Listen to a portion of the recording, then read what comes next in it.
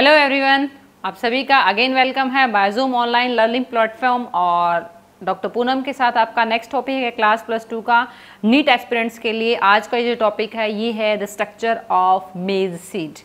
मेज सीड जो एक मोनोकॉट है उसकी स्ट्रक्चर कैसी है, क्योंकि जनरली ये थ्योरी में पूछा जाता है। इससे रिलेटेड एक बार क्वेश्चन नीट के अंदर भी आया था, तो एक छोटा सा टॉपिक है, इसको हम कंप्लीट कर लेते हैं। What is the specific structure of the मेज and what are the few different points of the मेज स्ट्रक्चर। क्लियर? तो डिस्कस करते हैं बेटा, मेज स्ट्रक्चर क्या है। सबसे पहले तो अगर मेज के सीड की अगर हम स्ट्रक्चर डिस्कस करें तो इसमें सबसे आउटर मोस्ट जो लेयर होती है वो है पेरिकार्प। और ये जो पेरिकार्प स्ट्रक्चर है ये इसकी मेज की कवरिंग ही है and it is made up of the fusion of, it is the conversion of tegmen and the टेस्टा। हालांकि pericarp is also contain the टेस्टा structure but we also known as a pericarp only. We called as only pericarp. We doesn't called it as a testa because it is formed by the fusion of pericarp and testa. Clear?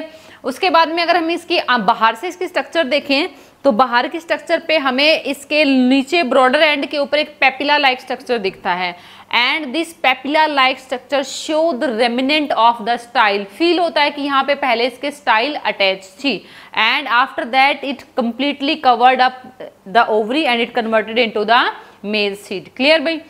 उसके बाद में पूरा का पूरा जो seed है एक whitish membrane के थ्रू कवर्ड होता है और उस व्हाइटिश ट्रांसपेरेंट मेम्ब्रेन को एलिरोन मेम्ब्रेन बोलते हैं and this एलिरोन membrane is made up of the proteinaceous structure.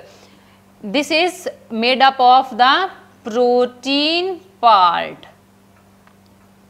Clear? and this protein part is helpful in for our digestive system also. so बहुत बार ऐसे बोला जाता है कि जो सीड्स होते हैं उस सीड की जो आउटर कवरिंग होती है वो नेसेसरी होती है हमारे किसके लिए, हमारे डाइजेशन के लिए। बिकॉज रियल में जो प्रोटीन होता है वो कहाँ होता है, आउटर मोस्ट एलिरोन लेयर पर ही होता है। अंदर का जो एंडोस्पर्म है वो तो स्टार्ची ही होता है। तो एलिरोन membrane is necessary for the protein content. Clear? उसके बाद में अगर हम नेक्स्ट देखें इसमें तो इसका पूरे के पूरे सीड का कंप्लीटली 2/3 पार्ट जो है वो एंडोस्पर्म से ही कवर्ड होता है and this endosperm is starchy in nature. तो इसका मतलब जो ऑलमोस्ट ज्यादा कंटेंट खाते हैं हम मेज सीड का वो स्टार्ची ही होता है, लेकिन आउटर मोस्ट एक ट्रांसपेरेंट मेम्ब्रेन एलिरोन मेम्ब्रेन ही प्रोटीनेशियस होती है। उसके नीचे हमें एक यहाँ पे एपिथेलियल मेम्ब्रेन दिखती है and this epithelial membrane is suppose to be living in nature because this epithelial membrane help to formation of gibberelling hormones and this gibberelling hormone activate and form the amylase and this amylase enzyme then convert this starch into the glucose and that glucose is used by the developing seed.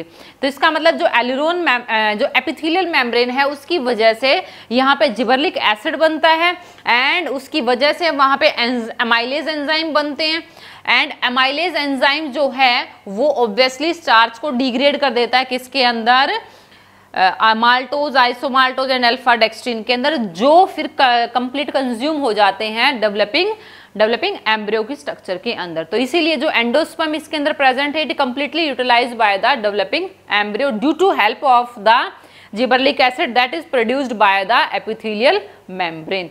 Clear भाई? उसके बाद में अगर ये ऊपर वाला जो structure था इसके एंडोस्पर्म स्ट्रक्चर था, अब हम नीचे वाला इसका एम्ब्रियोनल एक्सिस देख रहे हैं और इस एम्ब्रियोनल एक्सिस के अंदर अगर हम देखें तो ऊपर वाला प्लूम्यूल पार्ट होता है, नीचे वाला रूट, ऊपर वाला शूट पार्ट है, नीचे वाला रूट पार्ट है और इस शूट पार्ट के ऊपर वही होगा। सबसे पहले इसमें क्या होगा, प्लूम्यूल होगा। प्लूम्यूल के ऊपर कवरिंग के लिए ऊपर यंग लीव्स होती हैं, उसके ऊपर कोलेप्टाइल पार्ट प्रेजेंट होता है and this coleoptile you already know this is the protective covering of the shoot apex. उसके बाद में नीचे अगर हम देखें एम्ब्रियोनल एक्सिस से नीचे तो रेडिकल होता है and this radical is covered by the coleorhiza part and this coleorhiza is also the इन्वेजिनिंग parting of the radical, due to that the radical part invaginate into the soil structure. Clear भाई? तो ये छोटी सी structure है मेज की। तो इस मेज के अंदर जो आपको पार्ट मेन है वो कौन सा है, बाहर पेरिकार्प है और 2/3 पार्ट इसका एंडोस्पर्म से कवर्ड है। उसके बाद में इसके अंदर सिंगल मोनोकोट सीड की फॉर्म में स्क्यूटलम प्रेजेंट होता है। It is very very important, the monocot seed having a single cotyledon and that is known as the स्क्यूटलम। Clear भाई? तो यहाँ पे इसकी कुछ और जो डाटा है आपके मेज सीड का वो बता देते हैं कि जो मेज सीड है वो मोनोकोट कैटेगरी में आता है। Due to presence of large amount of endosperm, it is endospermic in nature, single seed ही होता है ये, एंड ड्राई फ्रूट होता है। एंड ड्राई फ्रूट की जो फॉर्म होती है, ड्राई फ्रूट है, सिंगल सीडेड है, तो इसलिए इसको हम कैरियोप्सिस कैटेगरी के अंदर देते हैं। क्लियर?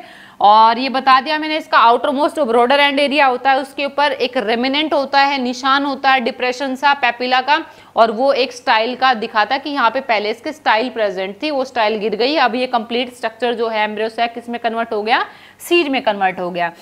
इसकी जो कवरिंग होती है वो पेरिकार्प और टेस्टा से मिलके बनी हुई होती है, वी ऑलरेडी डिस्कस। क्लियर? और एपिथेलियल मेम्ब्रेन जो है, जब इसके अंदर एक्टिवेशन होता है, जब इसके अंदर एब्जॉर्प्शन ऑफ वाटर होता है तो ये एक्टिव हो जाती है, and after activation it enhance the production of gibberellic acid due to presence of that amylase enzyme are formed and that convert this starch into the usable food amount, that is the glucose, or that glucose is used completely consumed by the developing embryo, और ये जो embryo है ये फिर complete future plant को grow कर देता है, because it contain the plumule, coleoptile, नीचे radicle and coleorhiza। क्लियर भाई? तो ये छोटा सा टॉपिक था बेटा, नीट के अंदर एक दो बार इससे क्वेश्चन आया तो मैंने इसको कवर अप किया है। प्लीज एक बार इसको दोबारा जरूर देख लेना, और वीडियो को देखने के लिए थैंक यू बेटा।